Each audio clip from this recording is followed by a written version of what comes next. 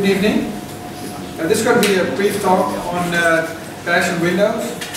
I have a background in the Windows environment, and that's why I thought I'd take a look at it, and maybe other people are interested in it, so I thought I'd give this presentation. So what will be the agenda for today? Talk about my experience with Windows 10. Although I have 25 years in Windows, I've never installed Windows 10 before. So that was interesting. Then running Bash on it, and then we're going to have a small discussion at the end what you think of Windows and running Windows in a development environment or in the open source environment or 12-factor applications. So that's what I want to end this discussion. So I have a background both in development. In the past I worked with near sourcing in Belgrade for a couple of years. We had a couple of people working there for us. And it was all, at that time when we had a startup, there was only one platform. You can imagine it was Windows. Nobody would think of anything else but Windows. Well, maybe there were some people running Linux or Unix in large enterprises, but any startup would build anything on Windows. So that has definitely changed. And then in the meantime, I've also been a trainer and in consulting in operations. So last year I made a switch out of this Windows environment and attended many of the meetups. So here I am. So Bash and Windows. Why did Microsoft introduce Bash and Windows? Well, first of all, because you can't do Ctrl-V in the command prompt. That was my big irritation. Maybe some of you know it. Right-click is the only way to put something in the command prompt. Well, that was solved in PowerShell. But PowerShell only runs on Windows. So there's nothing. You can manage your VMware environment from within Windows. You can manage using PowerShell, but not anything else. You can run PowerShell on Linux or on any other POSIX platform. And then, well, as we all know, open source is there, and it will stay there. And open source is mostly from the Windows environment. Or, I'm sorry, from Linux environment. So, and that's why Microsoft, they noticed many people are running around with their Mac laptops. Something I noticed very, very clearly when I entered this new environment. Almost nobody, 90% of the people, you have a Windows laptop. I have a Windows laptop. You have a Windows laptop? Okay. There's a few people I know, they have a Windows laptop, but most of the people have a Mac laptop. And Microsoft noticed this too. So that's why they started with this project. And well, here's the result. They published it, they open sourced it, or they announced it in Build 2016. That was a couple of months ago, 2 months ago. Okay, that's now something about the architecture. So many people are thinking, okay, Bash on Windows, Linux on Windows, that must be a virtual machine. No, it's not. Those of you who know Windows NT from the back in the days, there was a POSIX subsystem in Windows.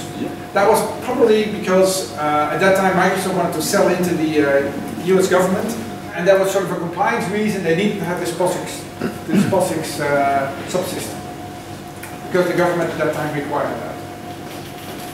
So they have multiple systems. You can support multiple types of operating systems within the Windows NT or Windows kernel. And they made use with this Bash for Windows to support this. So what they did is they step over here. So Bash is just command prompt. It's a Linux command utility, Linux ELF command or application, and they made a user mode application, which then translates into this kernel mode add-on, and this add-on translates the calls from the application back into Linux application. So here, this is all the code of Ubuntu, nothing else. You download original Ubuntu code directly from Ubuntu. And they do the syscall translation from the Linux calls into the kernel, and then they translate those calls into the Windows kernel.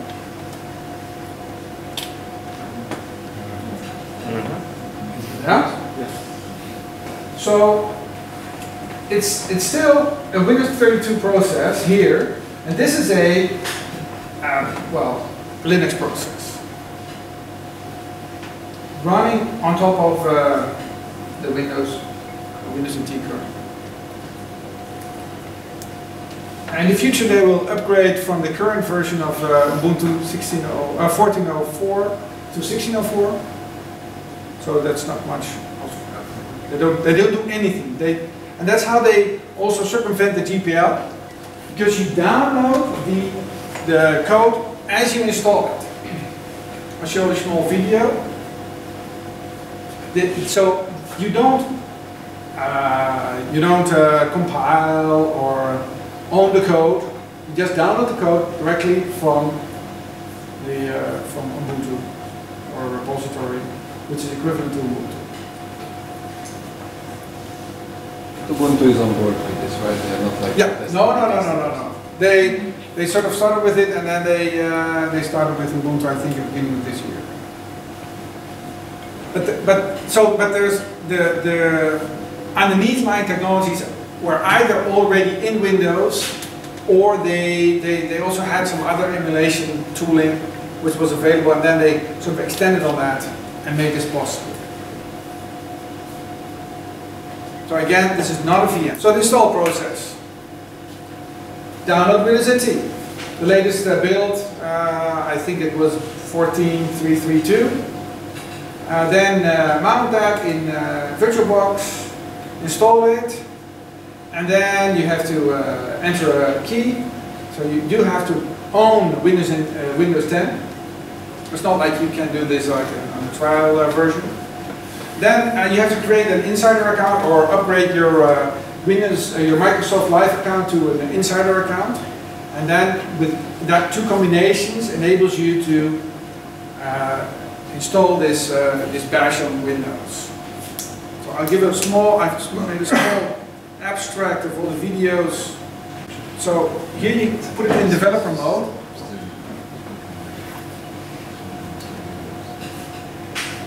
The Windows machine. And then you go to the insider level, go to the fast mode. I don't know whether this is necessary, but anyway, it is. Probably get more new stuff. And then you go to programmer features, just like the old days, and there you will find the subsystem for Windows Subsystem for and then it installs it. And it does that for every user. So then it restarts. Still Windows. Still being Windows, yes. Yeah. But it's a kernel mode thing, so you can imagine you would need something. When it installs it for every user, so the download of the Debian and our Ubuntu sources is for every user again. And that's another way, I think, how they circumvent the GPL.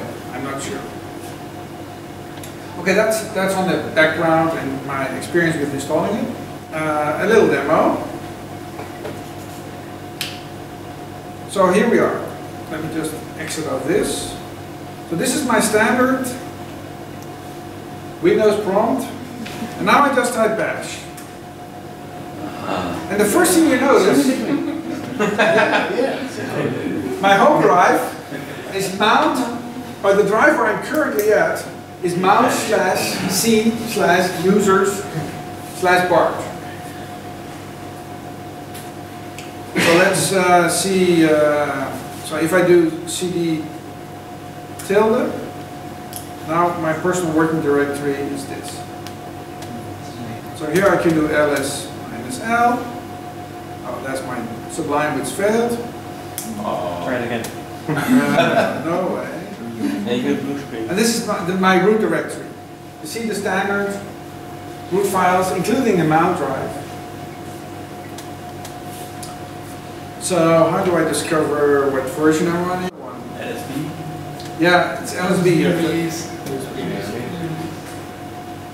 -8 was. So there we go. Just standard Ubuntu.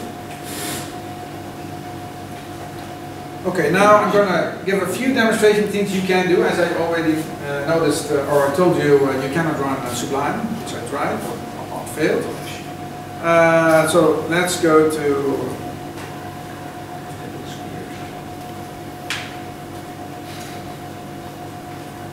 first. I'm going to compile my hello.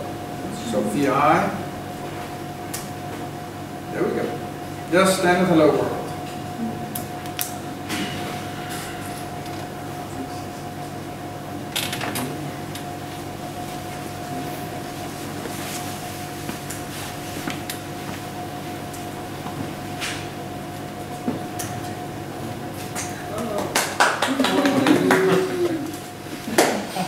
Magic.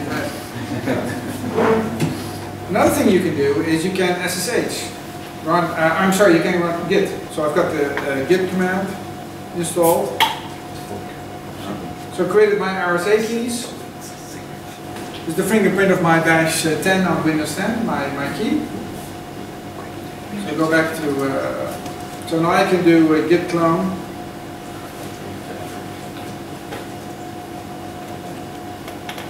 Of this talk, which is not uploaded yet, there were some issues.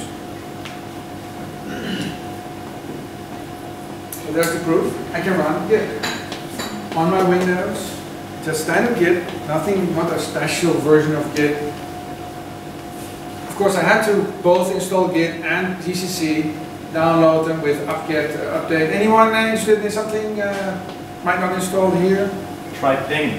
Ping, yeah. Ping what? Anything that relies on Puppet C doesn't work. Okay, yeah. Yeah. So if IP doesn't work, see, if config doesn't work.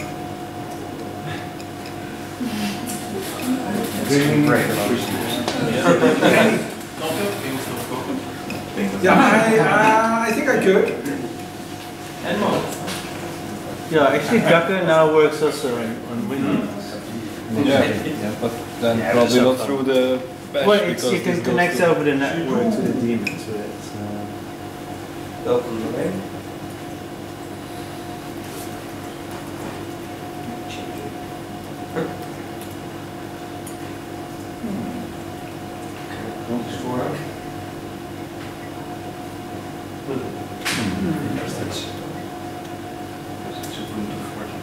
Well, I don't know where I installed it now. use a bin.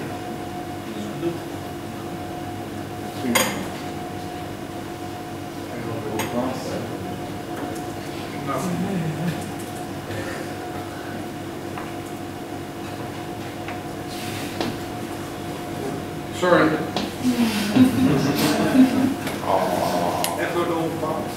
D package minus capital L Docker.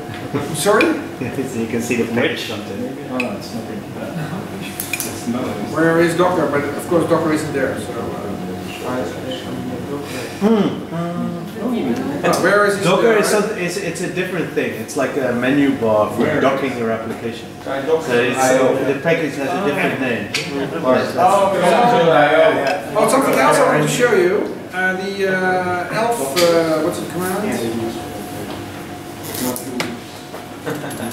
So as you can see, the what I just compiled is an elf standard binary for Linux.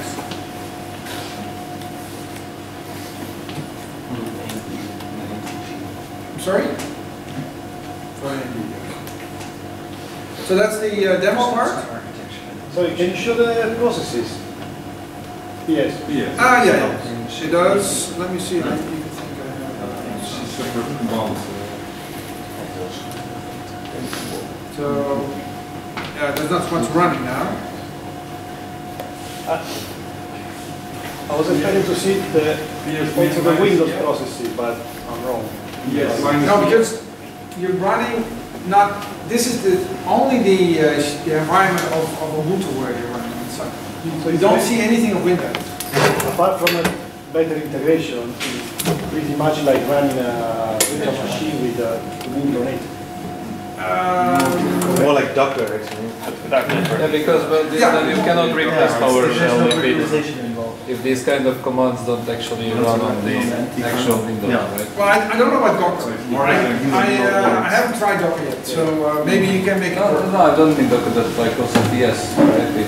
Well, you want to write scripts that do something with the system, and all the commands actually just act on the Ubuntu subsystem, then you will not be writing scripts in. Let's keep this to the discussion. Okay. Yeah. Yeah, well, that was my point. Also. I would find it very useful if you could use Bash to script your Windows box. Yeah, that's not going to happen. Why? Let's keep the discussion to the end. Yes. So something about my personal experience with Windows 10. I couldn't get the language thing fixed, so all the time I go to the browser, it still thinks I'm in Holland. Well, I am, but still it tries to show me Dutch pages, etc., which I think is quite annoying. Then there's this whole privacy discussion. When you install Windows 10, you get all these questions like you want this, you want that. If you don't go through those questions, then it will give all your information to Microsoft. That's their business model. They try to mimic Google in some way, give away Windows for free. I don't know what it is, but Cortana, everything they want to know all about you. And then even after I disabled everything, then it came up with this pop-up. Now you're logged on and on Skype, which I didn't ask for also. So from that point perspective, I thought it was quite a bad experience. Then let's take a look at the some other technologies Microsoft is using. I'm sorry for this says .NET Core. So Microsoft was only with Windows only. So they bought Xamarin, and then they open sourced Mono. And now they're going to rebuild Mono as something which is sort of less big, but still big enough to run most of the web applications. And then you can run those web applications both, like they do with Wacom, both on a Linux and on a Windows host. So that's going to be big. I know many people who want to work on that. How about at Wacom? Have you looked at .NET Core yet? We're trying to migrate it away from .NET as fast as possible. Completely from .NET. Okay. I also think we're interested in seeing a number on Windows as well, but we haven't tried it. Okay. So, but this is something, well, the way they will compete with Java. So Microsoft is sort of, when they started .NET, they started with .NET competing with Java. And I think this will be big, but we'll discuss it. And then Xamarin, they have Xamarin Studio, which is not only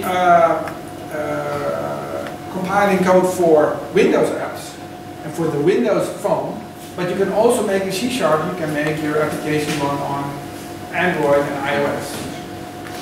And now they have a public available, I don't know exactly what you need, but at least they have some.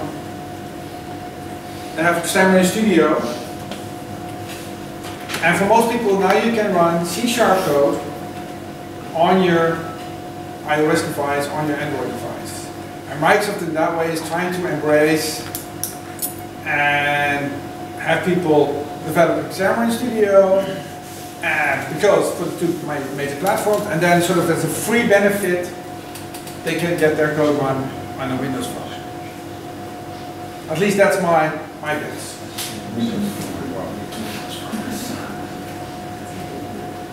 Well, then there's Docker. With Docker there is a problem, and they acknowledge it, because they have two interfaces with Docker, with the Docker implementation on Windows. One is the PowerShell implementation, and one is with the Docker command interface. And they don't work together. So you do either one or the other, but you can never manage from both at the same time. So, but maybe they will change this strategy. I'm not sure. Then there's Visual Studio Code. Many people are really pleased with it. It competes with Atom, it competes with Sublime. This is a part of Visual Studio, like not the full blown, but yeah, and it's a very good editor with many add-ons for parsing your code, etc. is it free? Yeah, it's free. Yeah. And then there's many more, but the last one I would like to mention is SQL Server on Linux. So the major competition there, of course, at least I guess, is Postgres. I don't know what their strategy will be, because of course you have to pay for it. So why you would pay 10,000 euros and then run on a Red Hat Linux box and pay Red Hat for the support? I don't see the business model. I do see some problems. And that's something which in the discussions I haven't seen a lot, is that when you work with SQL Server, you need a SQL Server agent or client to have the high availability options and other things. And those clients are not available on Linux, nor on macOS. So I don't know why they did this, but I think many people do want high availability in this time and age. Okay, that's some of the things. There are probably tons of other things Microsoft is doing. I've seen GitHub repositories where they first explain how to install something on Linux, then on OS X, and then down at the bottom you see how to install it. This Microsoft tooling, how to install it on Windows. So yes, there is a change going on inside Microsoft. Maybe they'll migrate to Linux. Yeah, maybe. Okay, time for some discussions. Yeah. Can you run wine into Bash? I'm sorry? Can you run wine into Bash? No, that's sort of the difference. Yes. So why you can run Cygwin. better than Cygwin? I'm sorry? Why not use Cygwin? What's the benefit of new Bash? I cannot tell. Cygwin is more of a port of all the GNU tools to Windows. Yeah, that sounds more like what it's meant to be. This is a whole different environment running directly in the Yeah, but that's worse actually. No, it's not. It's much Full better. access to repos, whatever. Right. It's still very beta, but That's true. That's true. Repo access is good. So who will dump his MacBook and install Windows? Not yet. I actually will do the opposite, dump my Windows machine for Linux. Aha! Because I'm very happy with Windows 8.1, to be honest. Push on Putty. No, I run the SSH agents via Git Bash. That's running actually MSys2, which is a fork of Cygwin, but then have their own kind of thing going on. And it runs very well with no problems. The only thing, my main grasp with Windows 10 is all that privacy issues, to be honest. I mean, of course, privacy is now nothing anymore. But you don't work in an enterprise. Anyone working in an enterprise like at Vacom, are you running Windows machines or are you running Linux? Or For developers, yes? no. No. OS X or Linux. That's it. So but the whole office environment probably is Windows? Yeah. We have our own our own department basically that does this Linux part, which is our news section, and that's about 60 people or so. And everyone's on OS X or Linux. Yeah. Do you think any one of those people will migrate back to Windows running their tooling? Okay, so like, why would you think anybody would do that? Well, I know that Microsoft thinks some people will do it because they invest What in do you think? Well, I don't have any clue, to be honest. Because I would say like, okay, you can say the hardware might be more expensive on Mac, but then you can get just a normal any day laptop and install Linux on it. And then Microsoft wants you to pay for their software so you can install open source software on it, to run more open source software on it. So to me, it just seems like a lose-lose situation. So that's why I'm wondering why you think there is a reason for anybody to go back to Windows to pay for that to just run software that's free in the first place anyway. I agree with you. It depends what you have. This This is a perfect discussion to have all you folks, lovely folks, grab some more beer. Spring has this challenge that they thought they could have enough beer. And I'm a software circus. And I'm really hoping that we can beat them. So please finish all the beer. Talk about Windows and Bash and running free software on a not free system. All the other way around. Thank you. Big applause for Bart.